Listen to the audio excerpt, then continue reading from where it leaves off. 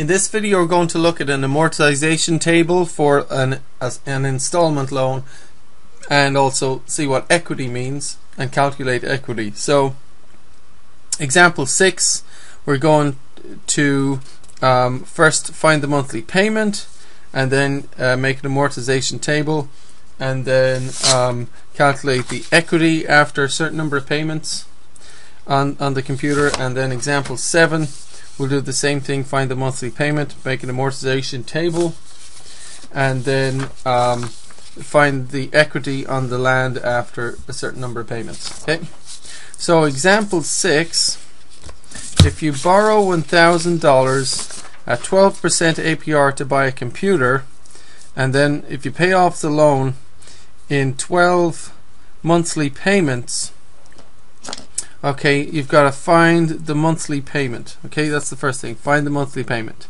Now, so I want to make it clear that when you pay off a loan in monthly payments, these are equal monthly payments, right? They're all the same amount. Like we pay off 150 bucks a month or whatever, right? So the first thing you're going to do is find the monthly payment. Now you already have the formula for that, and you know how to do it, so please press pause and find the monthly payment. Okay, so of course you need to calculate the monthly rate R, and you have to calculate T, the number of payments. So press pause and use the formula and find the monthly payment. Okay, I hope you press pause and try that. I'm going to show you the answer now, so I hope you really have pressed pause and tried this. I'm going to show you the answer now. So the monthly rate R is 12% over 12, which is 1% or 0.01, right? T is 12, that's 12 payments. 1 plus R is 1.01, okay?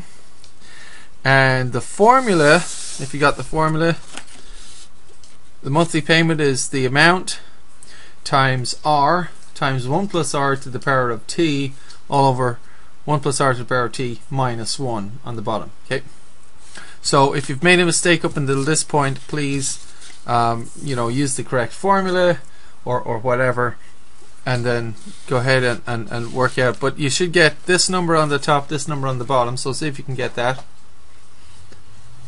Or if you do it in a whole one-line entry, that's okay, just so long as your final answer rounds to $88.85. So see if you can figure that out. Okay, so now we're going to make an amortization table showing payments over the first 5 months. So how that works is we look at the payment number, or the end of month 1, or payment number is the first column.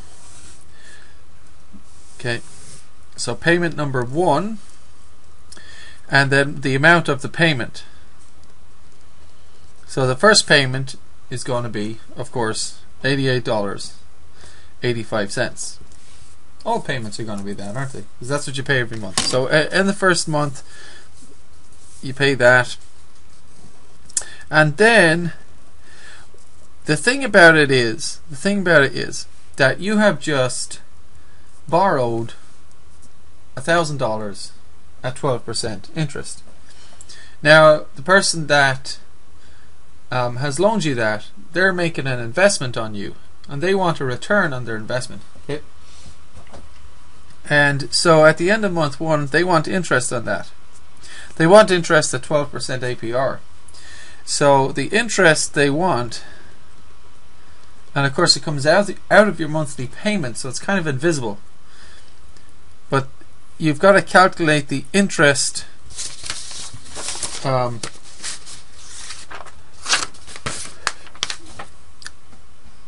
or the amount of the payment that's applied, to interest, or the interest on the balance, or whatever way you want to think about it. What they actually get, you see, is at the monthly rate of 1%, they actually get 1% of $1,000 in interest out of your first payment. Okay, So if we calculate that, that's 0.01 times 1,000, right? Which is 10. So at the end of the first month, you pay 88.85, you know, to the bank or whatever, and out of that they earn $10. So they get $78.85 back, which is their own money, but they actually get $10, you know, in earnings. They're earning on your loan. So the amount that's applied to the balance owed, or the amount of the payment that's applied to the balance owed. So you pay $88.85. $10 of that goes straight to interest, and $78.85 goes to the balance, and therefore the balance is reduced. Okay, so then we have a column called outstanding balance, which just means like the current balance, the balance right now, or the balance remaining. What do you think it is? See if you can figure out what the outstanding balance is. Any idea? Well, now, isn't it, wouldn't you take $1,000, which is the initial balance or the principal, and subtract the amount of the payment that was applied to the balance owed, or $78.85? So you don't subtract the interest. That's what the bank earned, but they will subtract this from the balance. So now you owe less. So 1,000 subtract $78.85. So now you owe $921.15. Okay. So payment number 2, or the end of month 2, how much do we pay? What's our payment for month 2? Well, it's the same as any other month, $88.85, because when you take out a loan and you're making monthly payments, they're all equal, same amount, right? But what's invisible is how much of this payment is applied to interest, and how much is applied to balance, and how much is your outstanding balance. And this is what the amortization table shows. Okay, so what we do is, now, to get the amount of this applied to interest, 1% of what do you think? So at the end of month 2, the bank earns interest on your loan. What do they earn? 1% of this, right? 1% of what was in the account, you know, up until the end of month 2, which is $921.15. So they take a monthly rate of what's in the account, you know, up until the end of month 2, or in month 2. So 0.01 times 921.15 is approximately, to the nearest cent, what's that?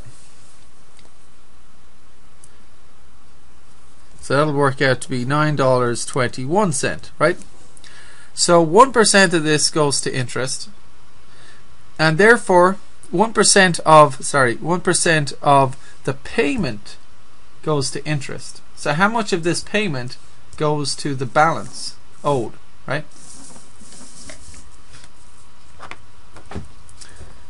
So if this goes to interest, if this goes to interest, how much of the payment goes to the balance owed? Any idea? Well, wouldn't we just take our payment, 88.85, and subtract the amount of the payment that's going to interest, right? And if you take that, then you get $79.64. So that's the amount of the payment that's going to reduce the balance. $79.64. And of course, the amount going to the balance, right? The $79.64. So the 79.64 plus the amount going to the interest, 9.21, must equal the amount of the payment. So you make this payment, some of it goes to the balance, some of it goes to interest, right? Just like here, 10 plus 78.85 makes 88.85. This amount of the payment goes to interest, this amount goes to reducing the balance.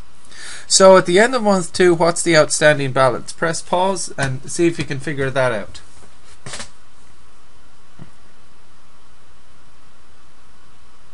Okay, I hope you've tried it. I'm going to do it now. The outstanding balance at the end of month 1 was $921.15. Then this amount from the payment was applied to the balance. So it's applied to reduce the balance. So you subtract that, $79.64. Okay. So that's 921.15 minus 79.64. Okay. And then we get 841.51.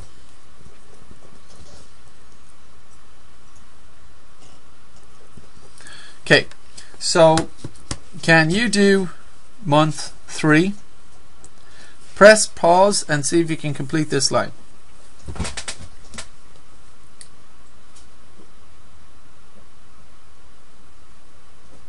Okay, I hope you've tried it. I'm going to do it now. So for payment number 3, at the end of month 3, we pay the monthly amount, $88.85. The only question is, how much of that is going to go to reducing the balance and how much is going to go to interest? Well, look, you still have this amount loaned out, okay, and the computer company or the credit union or the bank or the credit card company, whoever it is, wants to earn interest on the money they gave you. You still owe them $840, so they want interest on that. What interest do they want? 12% APR, which is 1% monthly, right? They want 1% of the amount of money that you haven't given them yet, that they've loaned out to you. So you're an investment. They're investing in you, and they're making money off you. So that's 0.01 times 841.51, which is approximately, to the nearest cent, let's say 842. Okay. Now, that's the amount of interest they earn. So you make this payment, and they get that in interest, and then the rest of the payment goes off to reducing the balance, right? So how much goes to the balance? Any idea? Press pause and do that if you need to. So isn't it 88.85 minus 8.42, and so $80.43 goes to reducing the balance. And so what's the new balance? Press pause and calculate the new balance if you need to. Okay, I'll do it now. So the new balance is, you take what was in there already, 841.51, and you subtract this. This is the amount that gets applied to the balance, 80.43. So that's 841.51 minus 80.43, and what's in the account now? $761.08. Okay, so please press pause and do the payments for month 4 and month 5, or payment number 4 and payment number 5.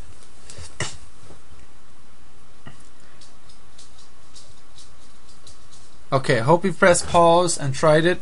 I'm going to go over payment number 4 really quickly. Okay, so here it goes.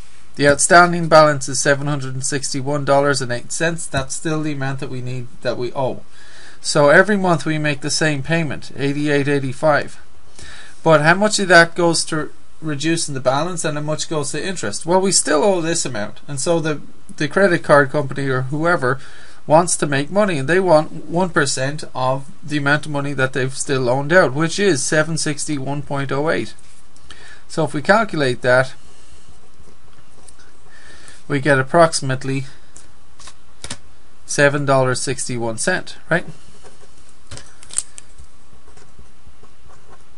Okay, and therefore this amount of the payment is interest that goes to the the company 88.85, and then the rest of the payment goes to the balance. So to calculate the balance amount, we take this and subtract it from the payment, and we get 81.24. okay, and what's the new balance? Well, this is the amount of the payment that is applied to the balance owed, and so this gets subtracted from here. So we go 761.08 and we subtract 81.24. 761.08 subtract 81.24, and we should get 679.84, right? And payment 5 or month 5, press pause and do month 5 if you haven't got it yet. So really quickly, I'll do it now. We make a payment of 88.85. 1% of the outstanding balance, which is 679.84, goes to the company. So that times 697 or 679.84 is approximately $6.80. $6.80. Okay, and this gets subtracted from here, and so $82.05 goes to reducing the balance, and so 679.84 minus 82.05 gives us 597.79, and so this is the outstanding balance after payment 5, or at the end of month 5. Okay, so that's the amortization table, and let's have a look at the definition, and you can write this down if you want to try and remember it or understand it. So an amortization table for an installment loan shows for each payment made the amount applied to interest, which we did. This is the amounts applied to interest. The amount applied to the balance owed. These are the amounts of the payment. This is the payment. This is the amount of the payments applied to the balance owed. And the outstanding balance. Okay, so this is the outstanding balance, the balance that's left after each payment number, or after at the end of each month. Okay, so that's the amortization table. Now, equity. Your equity in an item is the part of the principal you have paid. Okay, or in other words, it's the amount of the item you actually own. Okay, so you own part of an item basically as you make payments. When you're done with all the payments, you own the whole thing, but you don't own something until you've fully paid for it, right? So what is your equity in the computer after 2 payments? Or in other words, how much of the computer do you kind of own after 2 payments, so to speak, right? So after 2 payments, right, the outstanding balance was $841.51. So this is what we owe.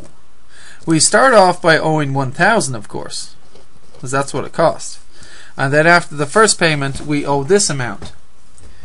And this amount is applied to the balance. So we kind of, after the first payment, we kind of own $78.85 of the computer. It's a little part of the computer, right? Maybe the space bar or something, right? The enter key.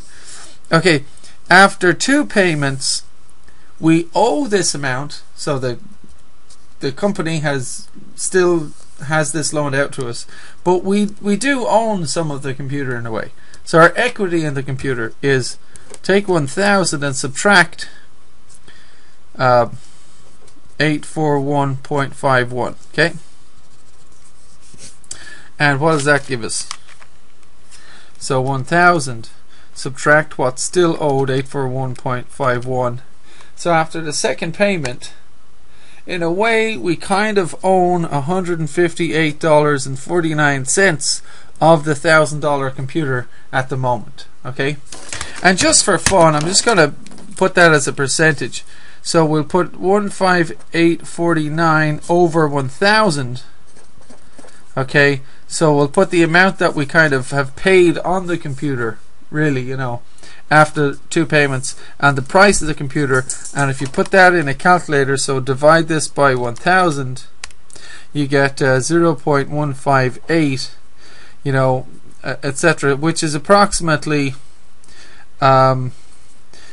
you know, 0.16, let's say, or 16%, right, if you move this to the right. So basically after 2 payments we kind of own 16% of the computer, right, in a way. Think of it that way. So equity is like, you know, the amount of the thing that you own after a certain amount of payments. So we'll see if you can do this one yourself. What is the equity in the computer after 3 payments?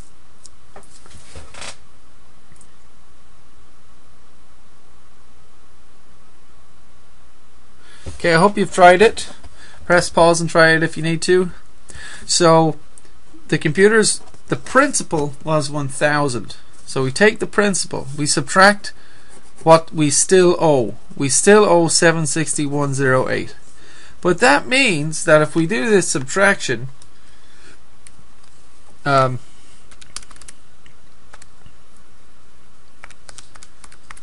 means that we have definitely paid off $238.92 on the computer.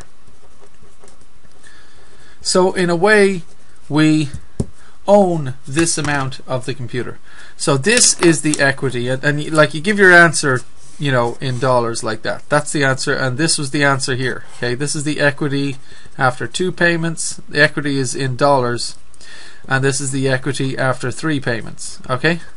So what is the equity after 5 payments? So just put the definition up there again. Your equity in an item is the part of the principal you have paid. Okay. So what is your equity in the computer after 5 payments?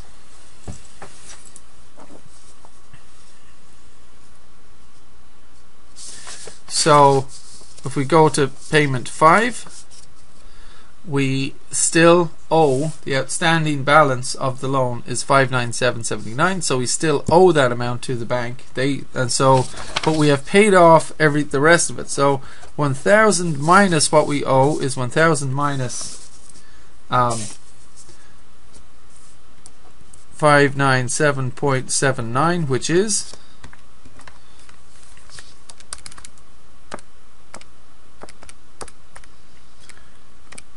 $402.21. So after 5 payments, this is our equity in the computer. This is kind of the amount of the part of the computer we own, or the amount of principal we've already paid off. That's all. The amount of principal we've already paid off, right? Okay, so let's have a look at example 7.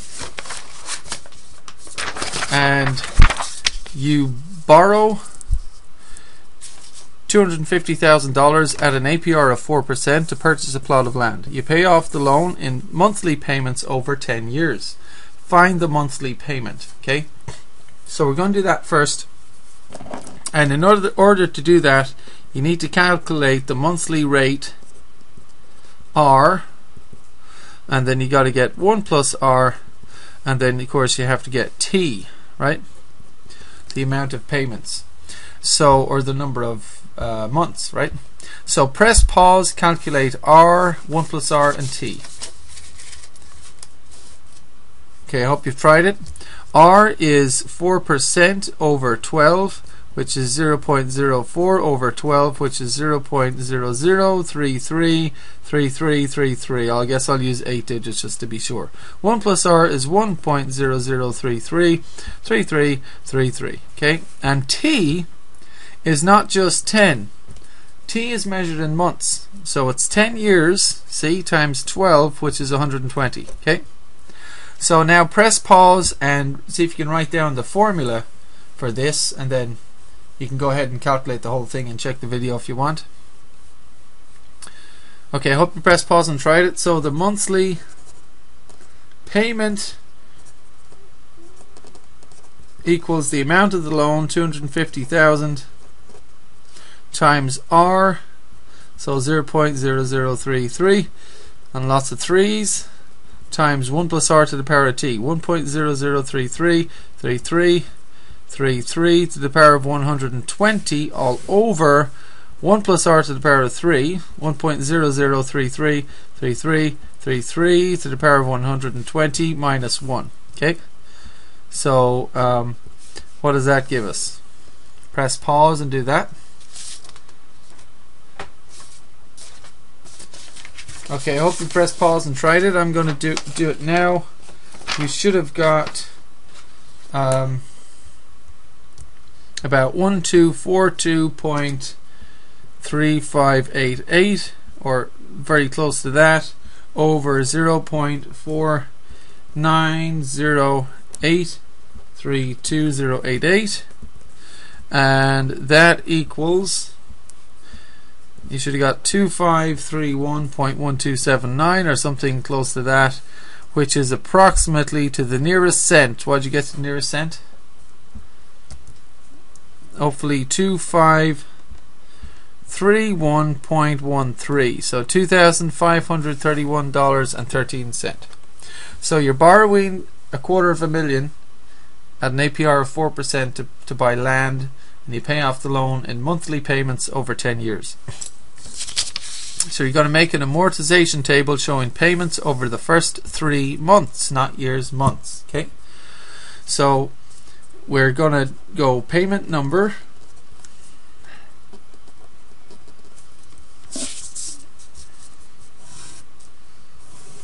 payment number 1, and the payment we make is what? What do we pay in the first month? Well, you see, when you take out a monthly loan, you pay equal amounts. So you pay off the loan in equal monthly payments over 10 years, and that equal monthly payment is $2,531.13. Okay. The only problem is the bank has loaned you $250,000, and they want interest on the money that they don't have anymore. Okay, so we've got to give the amount of the payment that's applied to interest, or that's given away as interest, right, to the bank. So you see, initially you've taken out $250,000, and so they want 4% APR, which is, you know, this amount, 0.00333. They want this amount of their amount this percentage of the amount they loaned you in interest after the first month. Okay, so what does that give us? So if we calculate that, 0.003333 times 250,000, we should get $833.33. Okay, so you make this payment, and a whopping more than $800 goes to interest. That's a lot, right? And it actually got a low percentage rate, so it's not as bad as it could be. And then we look at how much of our payment goes to reducing the balance. So how much of the payment is applied to the balance owed. Okay, so if this amount goes to interest, how much goes to the balance owed? So we take 2531.13 and we subtract the amount of our payment that went to interest, 833.33, right? And we should get 1697.8, right? This amount goes to the balance owed, and so therefore our balance reduces. It reduces by 250,000 minus what? Minus this amount that went to the balance owed, 1697.8. Okay, so this we calculate 250,000, and then we subtract 1697.8, and we get 248302.2, and this is our new balance, or the outstanding balance, or the current balance, or what's left to be paid off. however you want to think of it. That's outstanding balance. Okay, so payment number 2, press pause and calculate the payment, the amount applied to interest, the amount applied to the balance owed, and the outstanding balance. Okay, I hope you've tried it. I'm going to do it really quickly now. So we pay $2,531.13, the same amount every month. How much of this is applied to the interest? What you do is you take the outstanding balance. This is what's still owed to the bank, and they want to earn interest on the money they've lent out. So the interest they want is 4% APR. They're earning money on you. You're an investment, so they're going to collect from that. What are they going to collect? They're going to collect 0.33%, or this decimal times 248,302.2. What does that make? I guess you should get approximately $827.67. Okay, so this amount of money goes to interest, and this comes from your monthly payment. So how much goes to the balance owed?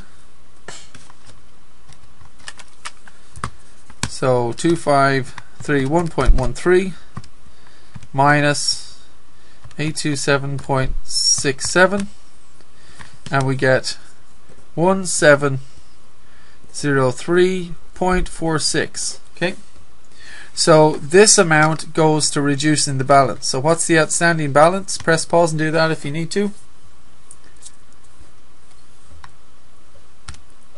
So what you should do is take this number and subtract this number, the outstanding balance from the previous month, and subtract the amount of our payment that went to reducing the balance. So we go 248,302.2 and we subtract 1703.46, and we should get 246,598.74.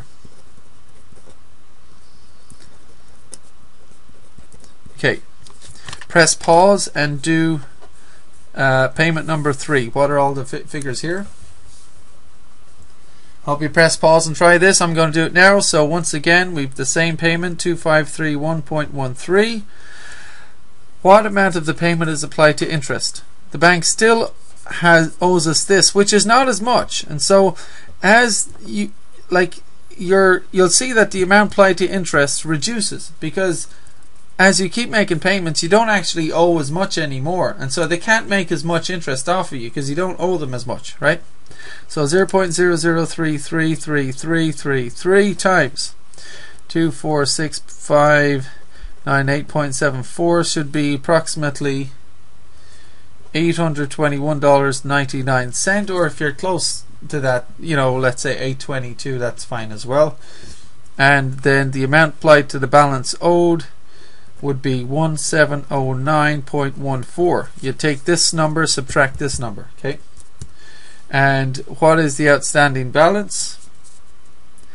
This is the amount applied to the balance owed, so you take this, subtract it from here, and we should have about $244,889.61. But once again, just want to recall that you see how the amount applied to interest keeps reducing. That's because you don't owe them as much anymore. If you don't owe somebody that, if you owe them less, then you have to pay less interest, right? If you owe them more, you pay more in interest, and that's the same as the previous table. In the previous example, okay, we started off by owing $1,000, and so our interest was $10. But then we only owed this amount, and so this is our interest, $921. Then we only owed this amount, so our interest was less. Then we only owed this amount, so our interest was less. So your interest payments reduce because you don't owe as much anymore. Okay, so that's the idea. And then of course the amount of your payment applied to the balance will go up, because you're not paying as much interest on it. Not as much of your interest is going not as much of your payment is going to interest, therefore more of your payment goes to reducing the balance. So that's how it works, right? So that's the big picture of it. And what we're going to do is, just for example 7, go to equity again. Your equity is your equity in an item is the part of the principal you have paid. So what's your equity in the land after 2 payments? After 2 payments, what is your equity in the land? How much of the land do you kind of own right now? How much have you really bought? Any idea? So after 2 payments, this is the outstanding balance of the loan. This is the amount that the bank has still lended out to you, that you owe to the bank. So you take the initial principal, 250,000, and subtract the amount that you owe to the bank, 246,598.74, and that is your equity. That's the amount of money that you have paid for the land so far.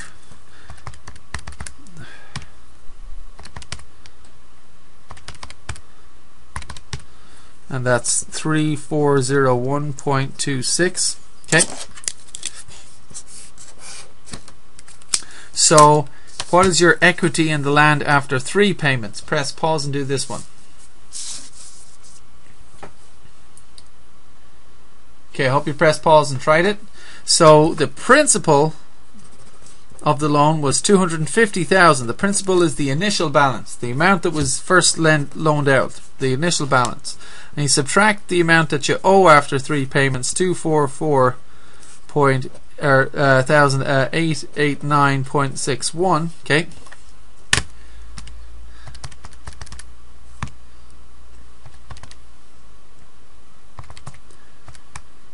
You subtract that, and means you have paid $5,110.39 towards the land so far after 3 payments. That's the amount you've actually paid. So you kind of own this amount of the land so far, right?